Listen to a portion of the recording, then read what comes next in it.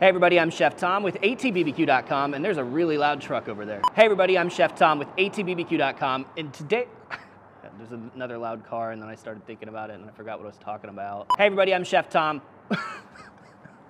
All right, today's gonna go great, I can feel it. Hey everybody, I'm Chef Tom with allthingsbbq.com, and today on Tips and Techniques, we're gonna know,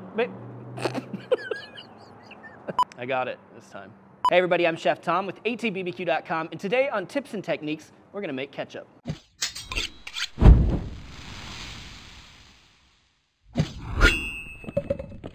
So ketchup, it's America's favorite condiment, beloved by young and old.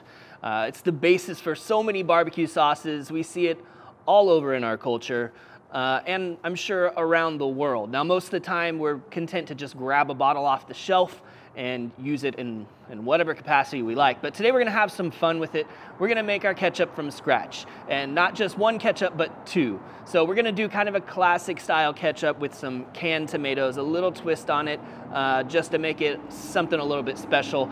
But then we're also gonna do a second one that's a Fire Roasted Habanero Ketchup, turning up the heat with that one. We're gonna fire off fresh tomatoes on the grill. So let's start by getting the grill lit up. Today we're cooking on the Yoder Smoker's adjustable flat top charcoal grill. We're gonna fire up a chimney of lump charcoal and let that get going. We just need one chimney to get us going.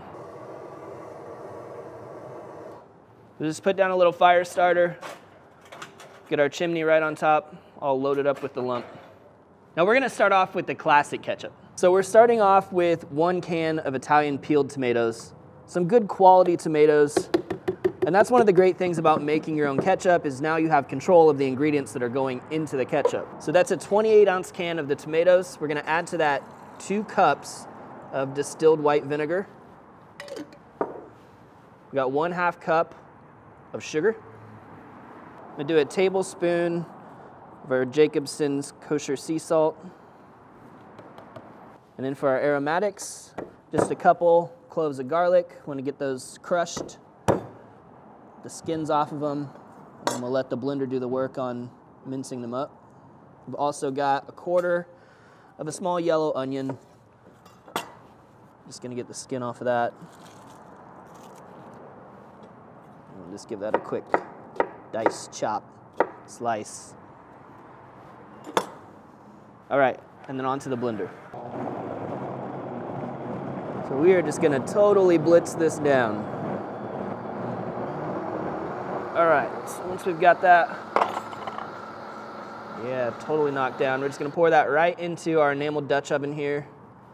And this is gonna go on the grill to reduce down to about 2 cups, and that's kind of my indicator. When I reach 2 cups quantity-wise, and I look at that, the thickness, the viscosity of it, that's when I know that it's done.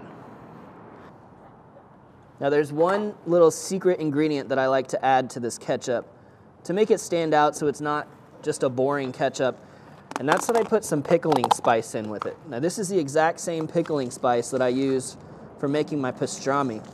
So it's got a lot of great flavors in it. You can see some juniper, some allspice, some bay leaves, mustard seeds. There's a bunch of them. I'll give you the full list in the recipe. But we don't want any of those just floating around in our ketchup, so we're gonna bundle it up in some cheesecloth. Tie it with a little kitchen twine. And we'll just plop that right there into the ketchup. And as it cooks down, all of the essence from these spices and herbs in here are just gonna leach out into the ketchup. All right, so back to the grill now. Chimney's ready to dump.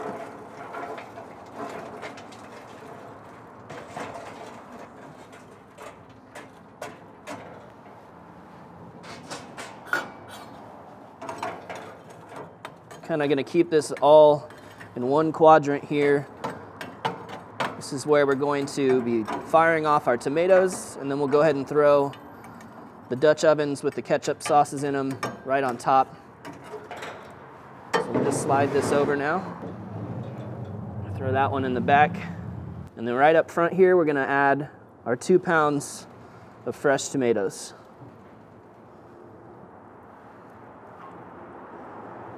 And I just want to blister these. I mean, I want them blackened on the outside. So I'm going to pop these coals up to the highest setting.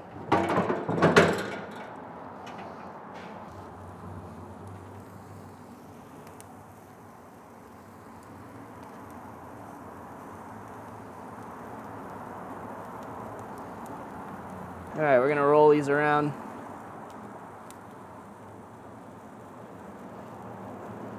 Try not to lose any.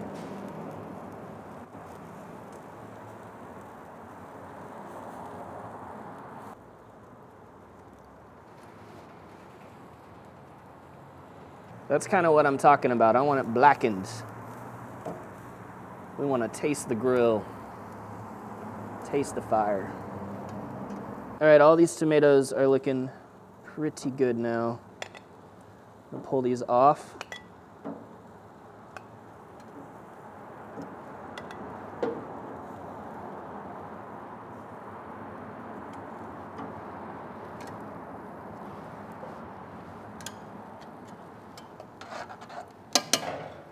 All right, so tomatoes are gonna go right into the blender. I might just smash these up a little bit just to make them easier to process.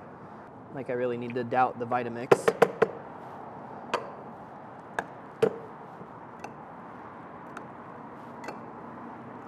And then we're gonna add the exact same ingredients we did to the classic. So 2 cups of distilled white vinegar, 1/2 cup of sugar, and a tablespoon kosher salt.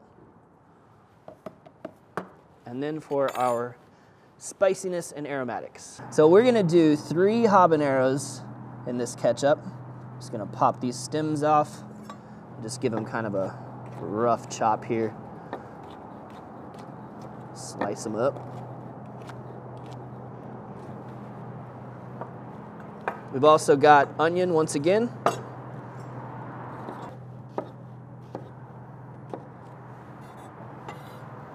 And our garlic.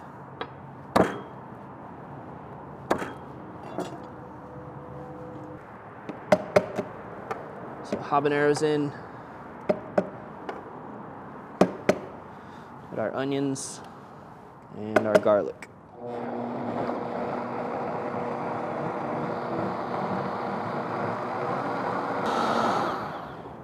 So you can already see this one's gonna be different in appearance. All those flecks of char from the grill, it's gonna be darker overall. So once again, we're gonna go into enamel Dutch oven and put together our little sachet of spices, that pickling spice. 1 tablespoon.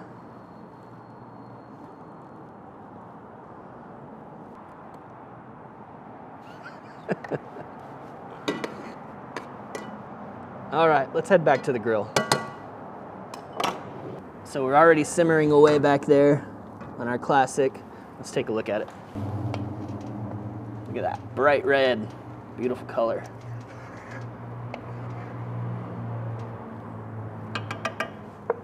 And like I said, this one is gonna be a bit deeper and darker in color because of its time on the grill.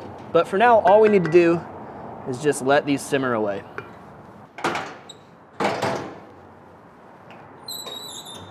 Well, we've got the reduction we're looking for on our ketchup sauces here, so bring it on in here, we're gonna take a look. So you can see how this is just really thickened up. No real standing moisture underneath. And that color, a lot darker than our classic ketchup, which pretty much looks like classic ketchup. So let's go ahead and get these off the grill and cooling down so we can taste them.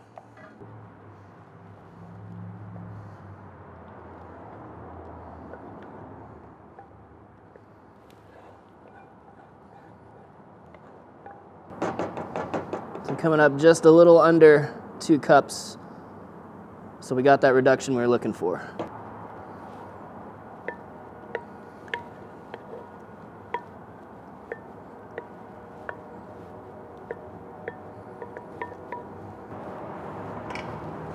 All right, there we have it. Our fire roasted habanero ketchup and our classic ketchup. Let's just let them cool off before we taste them. Well, our ketchups have cooled down, so let's give them a taste. Well, I figured French fries was the perfect thing to test our ketchup with.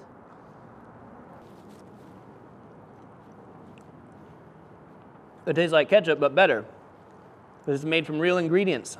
But really, it's that pickling spice that sets things off. It's got these warming spices in it. You may not think they'd be great in ketchup, but it really gives it some interest, some character. Let's try the spicy one. Now this one you can see has even more texture to it because of those habaneros and really the fresh tomatoes. They just add more to the texture.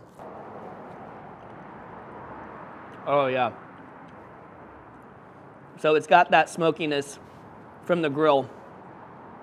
It's got that heat that just kind of starts to coat. It's gonna creep a little bit. Not gonna hit you hard, but there's a really nice heat to it. And of course, habaneros have such a great fruity flavor to them anyway. It really adds a lot to the ketchup. These aren't gonna look exactly like the ketchup that you buy off the shelf. And that's a good thing. You know, they're not made with a bunch of corn syrups. They don't shine quite the same. They're not made with just a tomato puree, so they've got some texture to them. But these are all things I really enjoy. So if this is something you want to experiment with just for fun, it's a great thing to do. It's a great way to enhance whatever you're eating. Well, thank you guys so much for watching. Be sure to check out allthingsbbq.com for all the products featured in today's video. If you enjoyed the recipe, hit that subscribe button. And if you have any questions or comments or there's anything you'd like to see me cook, let me know in the comment section down below, and let's be good to one another. For more recipes, tips, and techniques, head over to allthingsbbq.com/thesauce. All things barbecue, where barbecue legends are made.